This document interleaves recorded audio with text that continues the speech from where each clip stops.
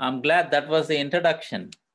We all know the story of Zacchaeus, and the text we have today for us is Luke chapter 19 and verses 10. The background of this is the story of Zacchaeus.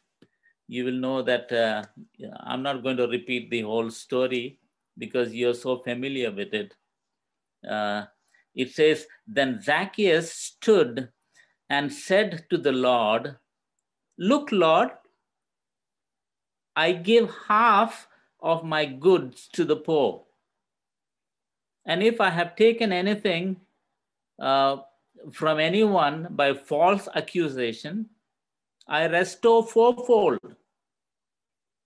And in response, Jesus said to him, "Today salvation has come to this house,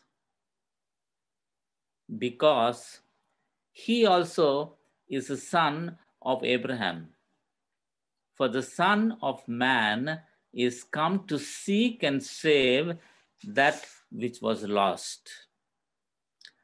So that is going to be our main focus today. Seek and save the lost. And you know that our text for today is taken from Luke chapter 19 and verses 10. For the Son of Man is come to seek and save that which was lost. For the Son of Man is come to seek and save that which was lost. You know, from our text today, there are four things that we are going to see in this one text, this one sentence. You know, this is a reply that Jesus is giving to Zacchaeus. Now, from this text, let us look at these four things that will comfort the seeking sinners. The first one from this text that we are going to look at is, how the person is described, for whom the Son of Man has come to seek and save. What is the condition of this man? The Son of Man is come to seek and save that which was lost. That which was lost. Friends, there cannot be a case so bad as not to be comprehended by this word lost. And I'm unable to imagine the condition of any man or woman born so miserable as described by these four letters, lost. He may feel as if he was slipping into a pit. Sometimes we also feel that we are slowly slipping down into a pit. But this word, it describes to the lowest depth of his misery. For he is lost. For the text speaks of that which was lost. Souls lost through sin are sought and saved by the Son of Man. Remember that Christ seeks the lost by taking the initiative. We must always be careful in how we take the meaning of this word lost. You know, in the New Testament, it does not mean damned or doomed. It simply means in the wrong place. A thing is lost when it has gone out of its own place into the wrong place. And when we find such a thing, we return it to the place it ought to occupy.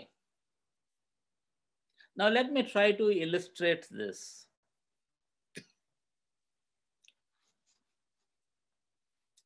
On June 23rd, 2018,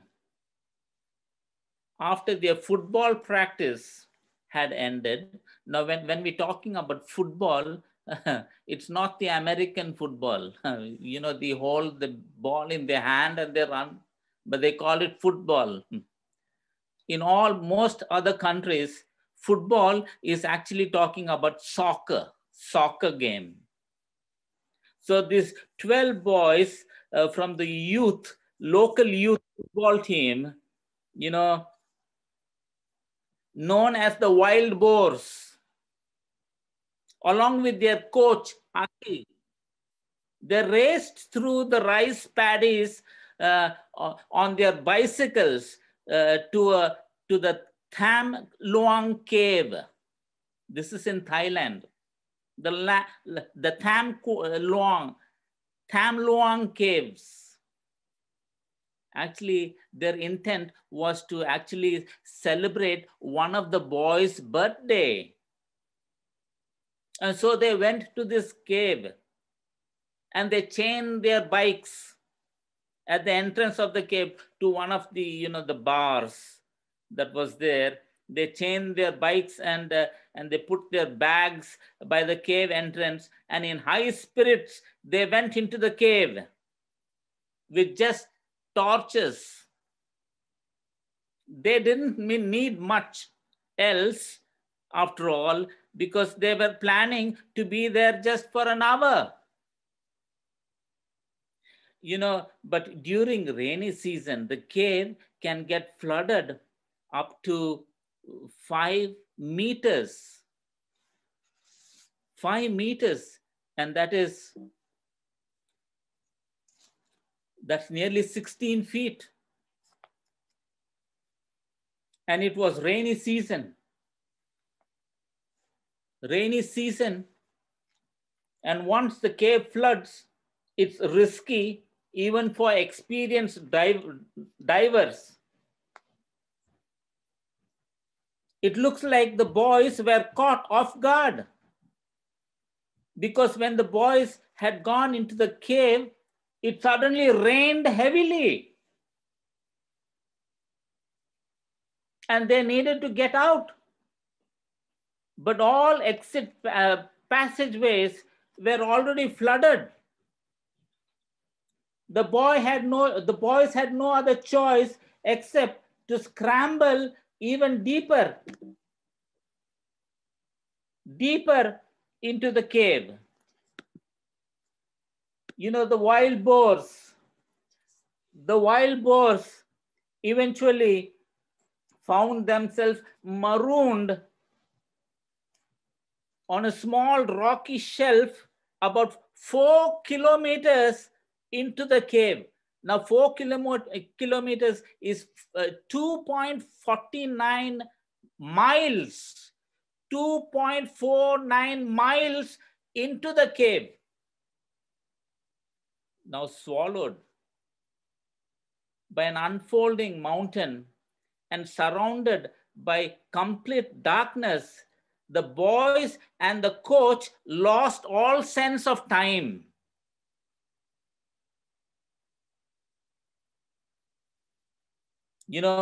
They had to dig into the cave.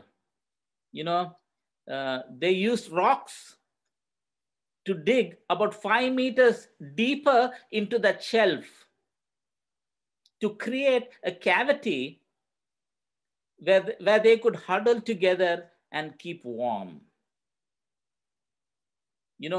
They had, fortunately, they had some supply of drinking water in the form of moisture dripping from the cave walls. Fear, perhaps even terror, crept in. There was not much hope. They knew that they were going to die. The boys were lost. Death was at the door, unless someone from outside came in search of them.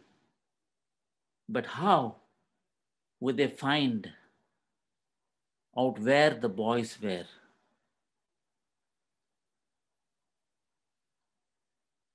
Because it was all twisted passageways and all was filled with water. Friends, a man is lost when he has wandered away from God. And he is found when once he has taken his rightful place as an obedient child in the household and the family of his father. Chapter 15, Luke chapter 15, Jesus dealt in length with lost things. From verses 3 to 7, it talks about the lost sheep. From verses 8 to 10, it talks about the lost coin. And the lost sons, verses 11 to 32. When they were found, there was great rejoicing. Now Jesus proclaims that his central mission is to seek and save the lost. Let us consider how men are lost. We know first that they are lost by nature. We are all lost even when we are born. And that the word lost has to do not only with those who have gone into sin grossly and wickedly, but even with all mankind. For Psalms 51 and verses 5, what does it say? Psalms 51 and verses 5, it says, "Behold, I was born in iniquity, and in sin did my mother conceive me." And then Romans 3 and verses 23, it says, "For all have sinned and come short of the glory of God."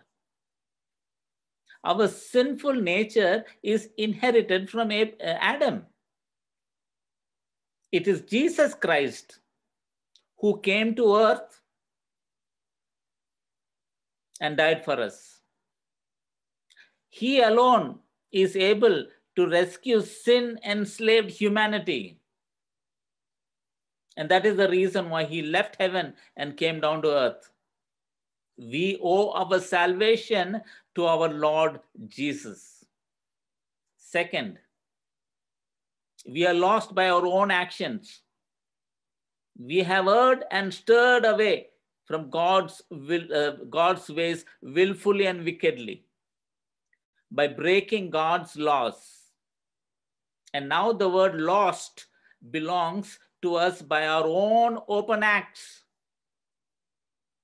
We are not only wanderers, but we have no will to come home. We are like prodigal sons, but we will never say, "I will arise and go back to my father." We are like sheep which wander,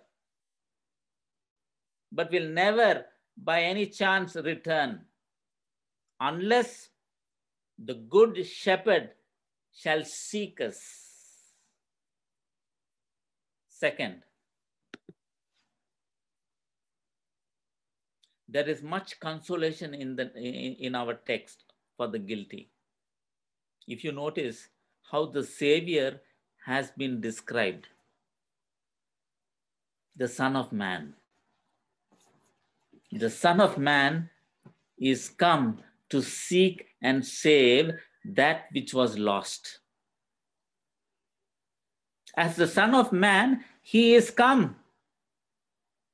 When we hear our Lord particularly and especially calling himself by this name, we are compelled to think of it as contrasted with his higher nature. In choosing to be called the Son of Man, when he might have been able to be called the Son of God.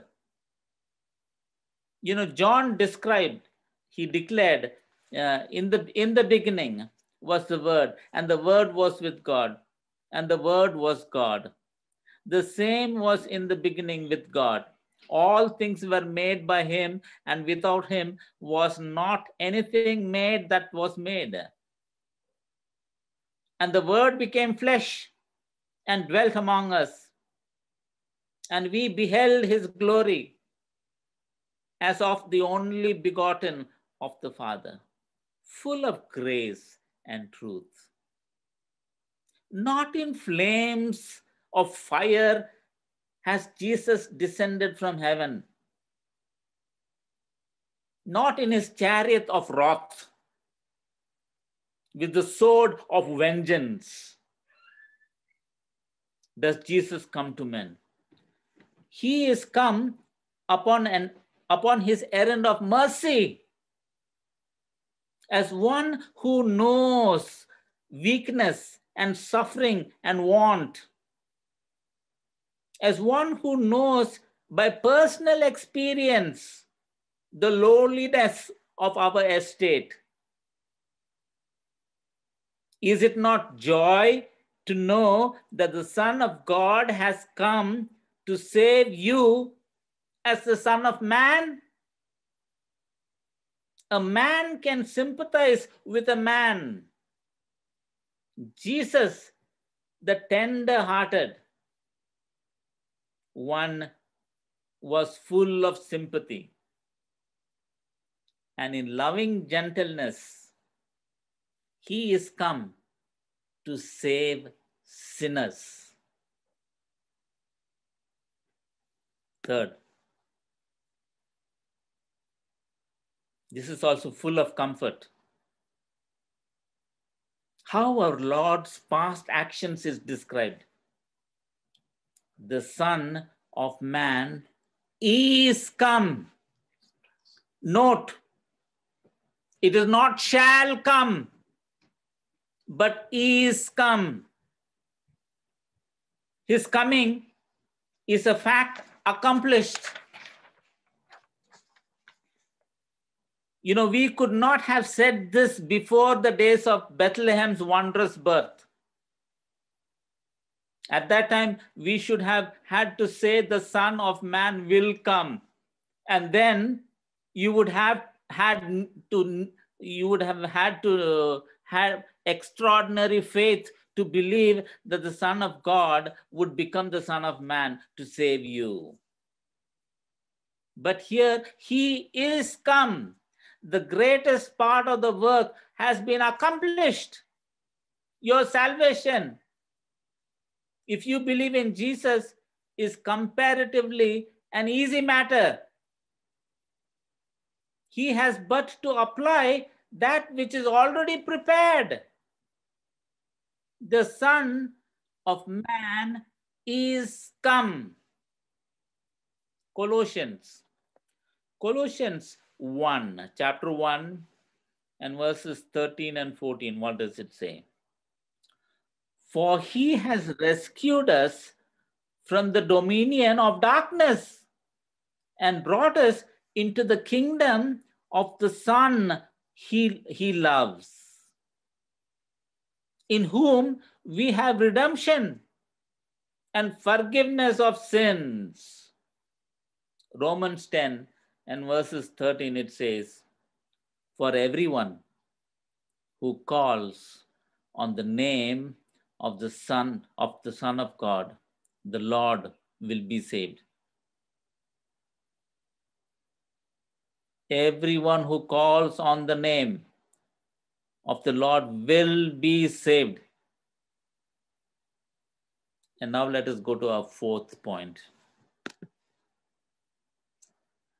You know, the Lord's mission. The Lord's mission. He is come to seek and save. To seek and save that which was lost. You know, the enterprise is one, but it has two branches. Here is a double work: seeking and saving. Seeking and saving.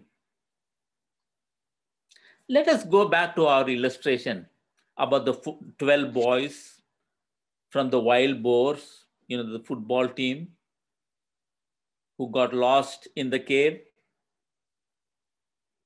Friends, you know, the parents of these boys were worried. And the parent of the boy who had the birthday arranged a birthday party. The birthday cake and the presents were all set up, but the boy was missing. Somehow the parents, they got clue that the boys had gone to the cave. And so they went to the cave, and on their arrival, they found their belongings at the entrance, which was all chained to some iron bars. Immediately, a full-blown rescue operation was arranged. The Thai Navy SEALs, the National Police, and other rescue teams, local volunteers, all pitched in.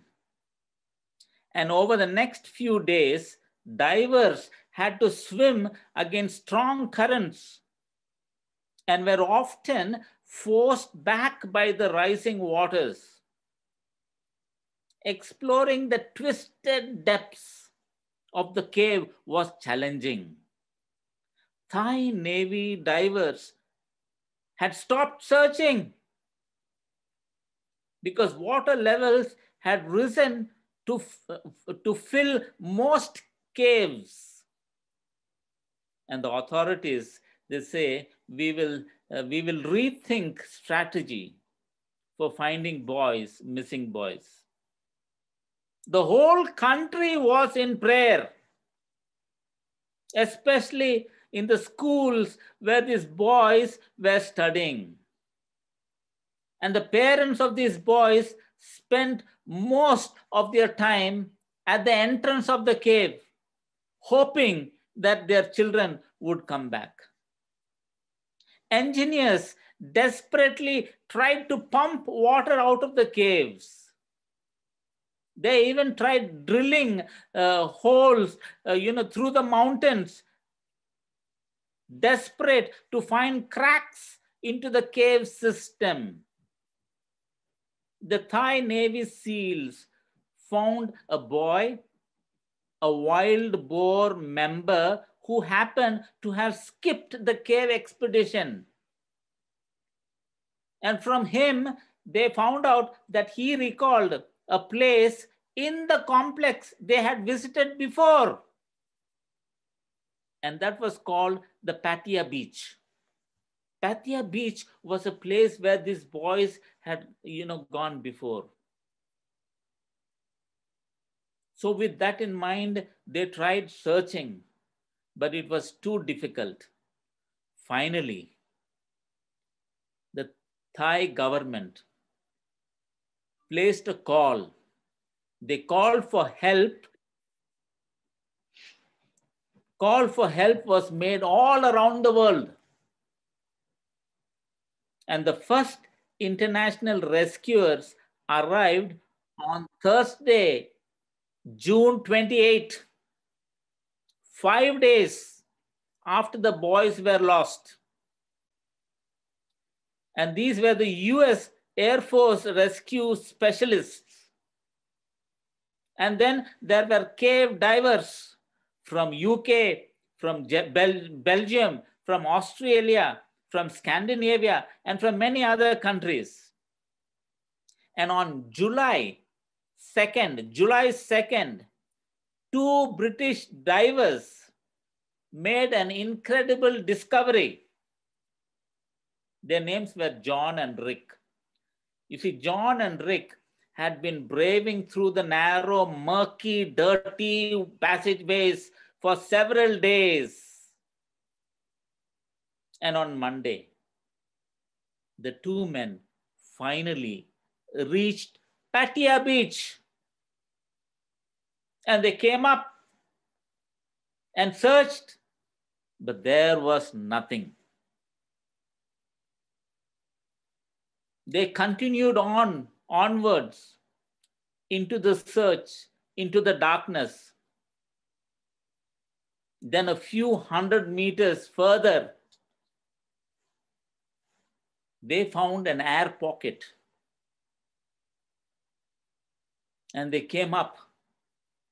And soon the light from John's torch illuminated an electrifying sight.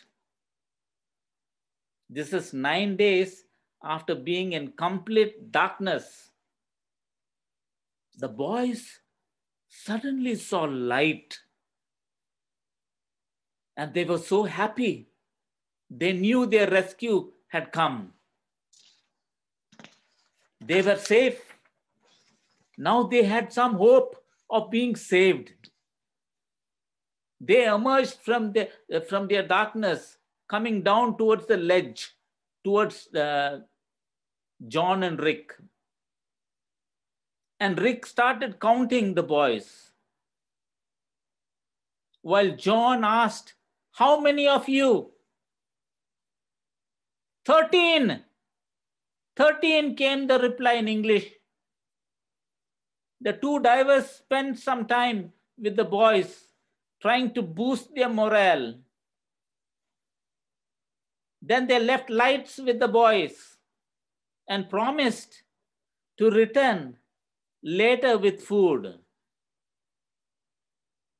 The boys had now been found.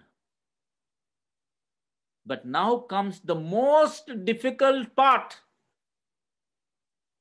Rescuers set to work in figuring out how to extract 13 boys out, most of them who couldn't swim, from the winding, flooded 4 kilometers long stretch of caves that even experienced divers would struggle with. They had to do something immediately. They had to do something immediately because more heavy rains were predicted on the way. And in spite of pumping water out continuously, the water levels was not going down. If they had to wait for water to subside, they would have to wait 4 months. And there was another serious problem. The oxygen level dropped from 21% to 15% in the chamber. Somehow they were able to drink water because of the drips of water from the walls. Now, if the oxygen level went below 10%, they would all be dead. So there was no other option except to swim them out. They had to somehow swim them up. So cylinders were strapped to the front of each boy, while the handle was attached to their backs. and they were held face down to ensure water would run away from their faces. In the narrow sections, rescuers had to unstrap the air tanks in order to squeeze through while also pulling along the precious cargo. It was an astonishing feat. Tuesday,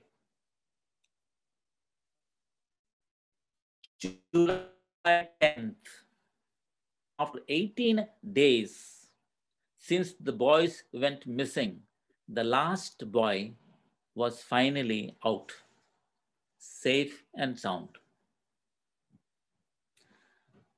Friends, I think we must look at this. In fact, there is a documentary film which is produced by Nova. And I wish each one of us can have the privilege of seeing that. If you want, if you're interested in seeing that movie, we could see it this evening, at sundown. But that is if you're interested. But it is an amazing story of how these 13 children, 12 children and their coach was saved from this very pathetic situation. Our Lord Jesus Christ did not come to propound some philosophy. He did not come to point your errors. He did not come to keep abreast of the times. He did not come to do the attractive things that many ministers are trying to do nowadays. He did not come to be an orator. He did not come to be popular. He did not come that he might gain the esteem of the multitudes. But he came to seek and save the lost. Christ seeks the lost personally and particularly. We don't know how Jesus knew the name of Zacchaeus, whether by divine omniscience or whether somebody told him. Look how the Lord served Zacchaeus. It seemed an odd thing that when the Lord was underneath that tree, he just looks up and he says, Zacchaeus, hurry and come down. You see that verse 5. Luke 19 and verses 5. There is one small little word that we always forget. It says Zacchaeus. It does not say Zacchaeus, come down. It says Zacchaeus, hurry, hurry and come down. It's not easy to hurry down out of a tree, but Jesus told him, hurry. And then in verses 6, chapter 19, Luke chapter 19 and verses 6, it says, and Zacchaeus hurried and came down. Now, I don't know if he jumped or whether he got scratched himself and from the branches as he climbed down, but he didn't waste any time. Sinners should respond to Christ's call quickly with joyful repentance. The Bible says, now is the day of salvation. 2 Corinthians 6 verses 2. It says, today, if you will hear his voice, do not harden your hearts. Hebrews 4:7. You may not have tomorrow if you put off responding to Christ's call. Even if you get scratched up, hurry down from the tree and accept his invitation. There is a second part to this. Whom Jesus seeks, he saves. To seek and save. And how is the saving done? That is done, first of all, by complete pardon of all your sins. The very instant that a man trusts Christ with all his heart, the past is blotted out as if it had never existed. All sins he has ever done in thought, in words, in deeds, however crimson in dye, all go out at once. They are sunk into the depths of the sea, never to be found again. And this is done upon this one solitary condition. The man believes in Jesus Christ. 1 John 5 and verses 13, it says, "These things have I written unto you that believe on the name of the Son of God, that ye may know that ye have eternal life." You must understand yourself. You must understand your need for a personal Savior. The Bible is clear that we all have a huge problem called sin. Romans 3 and verses 23, it says, "For all have sinned and come short of the glory of God." This verse means that none of us are perfect. But here's the good news. God sent help. And the rest of Romans 6 and verses 23, it says, "But the gift of God is eternal life through Jesus Christ our Lord." Again, in Romans 5 and verses 8, it says, "God says that he commandeth." Some translation says demonstrates, he demonstrates. Some translation says he proves his love towards us, in that while we were yet sinners, Christ died for us. Finally, you must place your full trust in Jesus Christ as your personal Savior.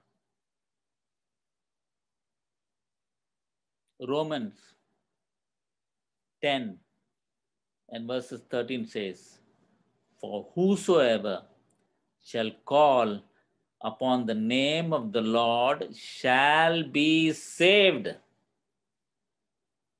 Now we do not preach that Christ forgives men and then lets them to live as before. But we assert that the moment he forgives and the moment he pardons of sin, he also gives a new nature too. And the last word is this: let us who are saved seek other lost ones. Jesus did it. The followers of Jesus do likewise. Is there any work that you could undertake amongst the worst of people? Undertake it. Never be ashamed of mingling with the poorest of the poor and the vilest of the vile for Christ's sake. He came to restore back man into the image of God, so that the original intent of his existence might be fulfilled. Christ saves the lost, not the found. As a rich, important, and chief tax collector, he was an individual who was hated by the Jews and despised by the Romans, and was quite possibly a man who had been a swindler or a thief But Jesus took time to come to him, to call to him, and to open up for him the path of salvation. We dare not judge any person hopeless. Whether we are murderers or terrorists or racist or rapists, Christ seeks to save us all. Now you might be thinking, how do I know that Christ will save me in particular? Ask yourself this question. Do you see yourself as lost? Do you know that apart from God's grace, you would just spend eternity in hell? Do you recognize that if God left you to yourself, you would never seek him or believe in him? If so, then the good news is Jesus came to save sinners. 1 Timothy 1:15. He died for the ungodly. Romans 5:6. If the words lost, sinner, ungodly, if any of these words fit you, then you can have hope, because Christ came to save such people from their sins. Now in closing,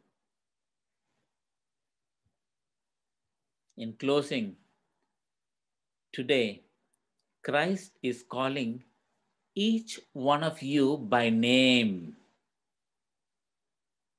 If you accept his call, then he will pardon you and give you a new beginning. He will give you a new life. He will give you